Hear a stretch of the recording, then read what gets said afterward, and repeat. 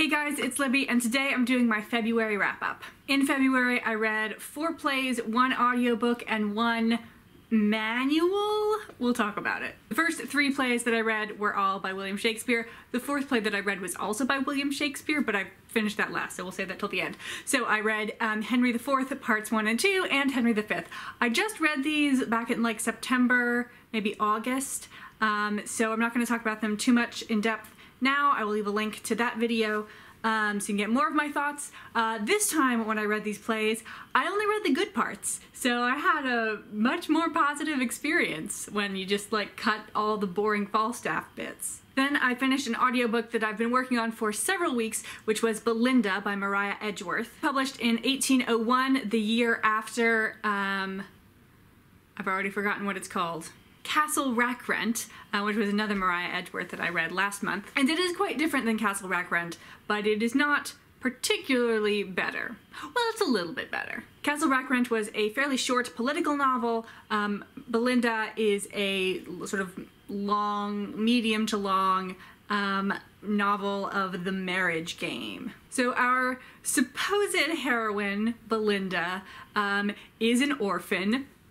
Duh. She has an aunt who is her guardian, but she doesn't live with her aunt. Her aunt has sent her to live with Lady Delacour to be sort of educated and to get like high-ranking connections so that she can make a high-ranking match. Now, one of the numerous problems with this book is that Belinda is a terrible main character. She kind of has no character traits. She's just nice. She's a nice girl who does nice things. And I think you would be forgiven for not realizing that Belinda was the main character, because the first sort of 2/3 is much more focused on Lady Delacour, and then the last third is like a hodgepodge of like some other characters. This book was about some things that should theoretically be interesting.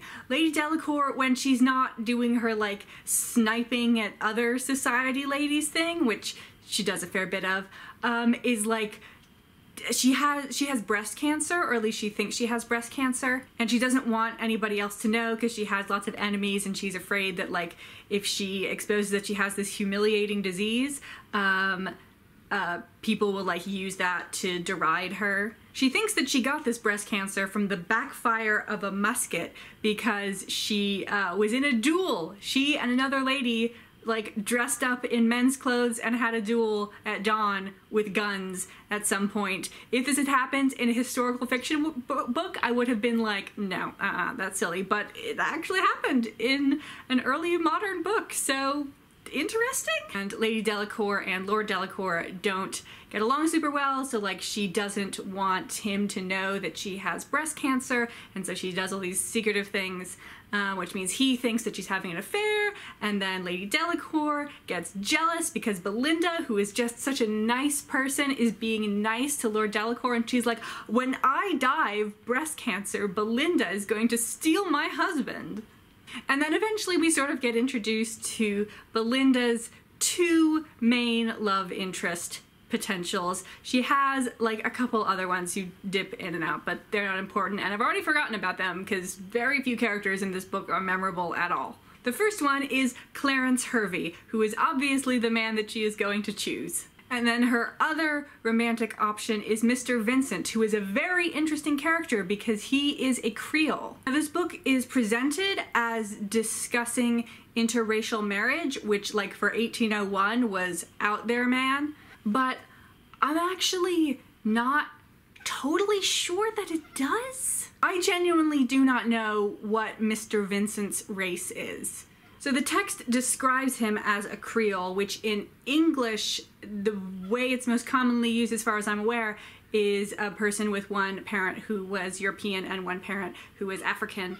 But that's not what the word Creole means in Spanish. It just means a person of solely European descent who's living in the Americas. And his skin color and his race are never brought up aside from his initial introduction, which I feel like they would be if he was actually of African descent, because there is another African character in this book named Juba. He's a servant of Mr. Vincent, and he is referred to by his skin color all of the time. They just call him the Black a lot. He is spoken of condescendingly by both the other characters in the book and the narrator. And when you're reading those parts, you are fully aware that you are not reading a book by someone who is woke. And so I am kind of surprised that this book would portray two men of color in so different a light.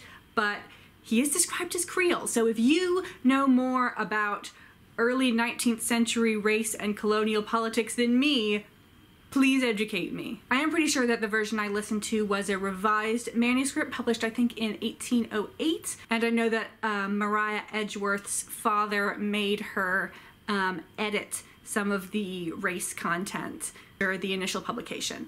So maybe it's more clear in the 1801 manuscript. So Belinda, the novel, does talk about all of these potentially interesting things, and I felt like I should have liked it, but the just authorial voice and the style had not fully developed. Jane Austen had not graced us with her genius yet, and it shows.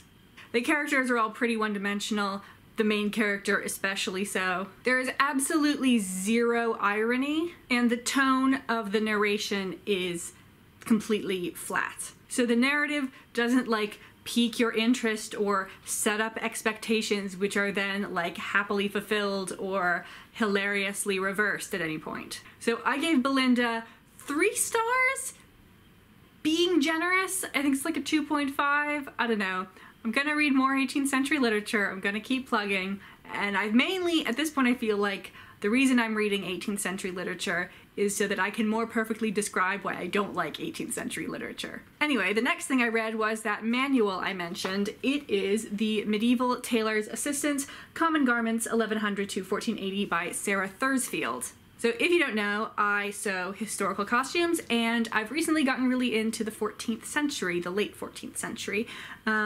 And so I wanted to make some stuff from then, but I've only ever done 19th and 20th century costuming before. So I felt like I wanted to read like the entirety of a book about sewing from that period. I do have lots of sewing books. They're not on my shelves, they're in the other room. And I never really like go through and like read the whole thing. I just use them as reference books. But since I had never done anything like this before, I decided to just read the whole thing. I did skim the parts about men's clothing. If you want to know more about my costumes, you can follow me on Instagram. I pretty much just post about costumes. It's not a bookstagram thing. It has been neglected of late because I didn't do a lot of sewing during the move to Amsterdam, but I'm gonna start posting again now that I'm sewing again. So I will show you one thing that I've made. I've made a wimple, which is literally just a rectangle, but you wear it like this. Styling. And then the final thing that I read, that last Shakespeare play, was Henry VIII. So I have now finished the first folio texts, and I just have to read Two Noble Kinsmen and Edward III until I am done with what I personally consider to be the complete works of William Shakespeare. This is a history play that is not often read or performed, and there is a good reason for that. This was a collaboration between Shakespeare and John Fletcher. They sort of equally contributed various scenes, and you can tell.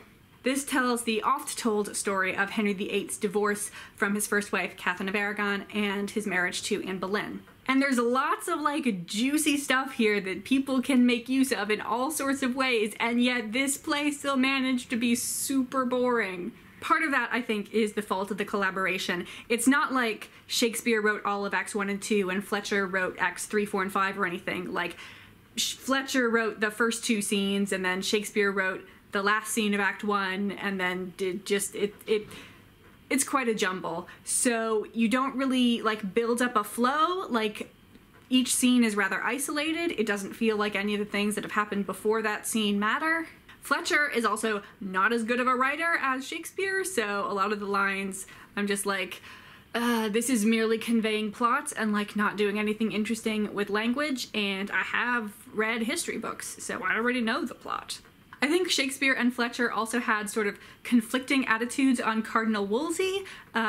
Shakespeare, in the scenes he wrote, seems to be like trying to make Wolsey the villain, whereas Fletcher is a bit more sympathetic to him. Henry VIII, the title character, is barely in it. The first half, it seems like it's mainly the story of Cardinal Wolsey, and I'm like, okay, that's interesting. But then Wolsey is like dead by a little over halfway through, and it's just sort of a jumble.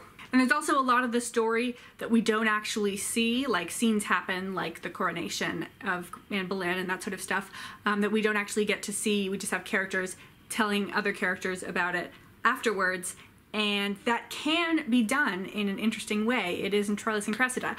It is not done that way here.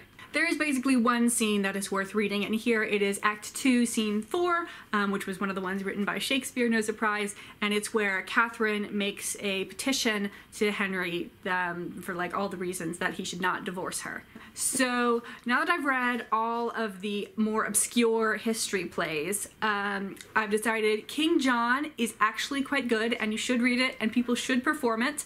It is undeservedly maligned. The Henry VI plays were some of Shakespeare's super early work, so you can kind of be a little baby bard. And they are too long and a bit scattered, but you will occasionally see like flashes of genius in King Henry VI's speeches and in Richard, Duke of Gloucester's speeches. You'll sometimes get something good. And then Henry VIII is actually bad. I gave it 2 stars. And now you may have noticed that I didn't actually read any novels this month. I feel like I spent a lot of my time reading novels. I just didn't actually get to finish any. So one of the ones I'm reading is The Meaning of Night, which I've read a whole bunch of times before, but not since joining BookTube. And it's 700 pages, which I feel like is longer than I remember it being. So it's taking me more time to get through than I recall. And then the other book that I'm reading is Little Big by John Crowley. I am on page 51, and I feel like I have already read an entire novel. This is very literary, it's very slow going. Fingers crossed it's gonna pay off. So hopefully I'll be able to talk to you guys about these 2 next month. That's upside down. Meaning of Night, I'm confident I'll be done with. Little Big, this may be a multi-month book. But thank you very much for watching. I'll see you guys again soon.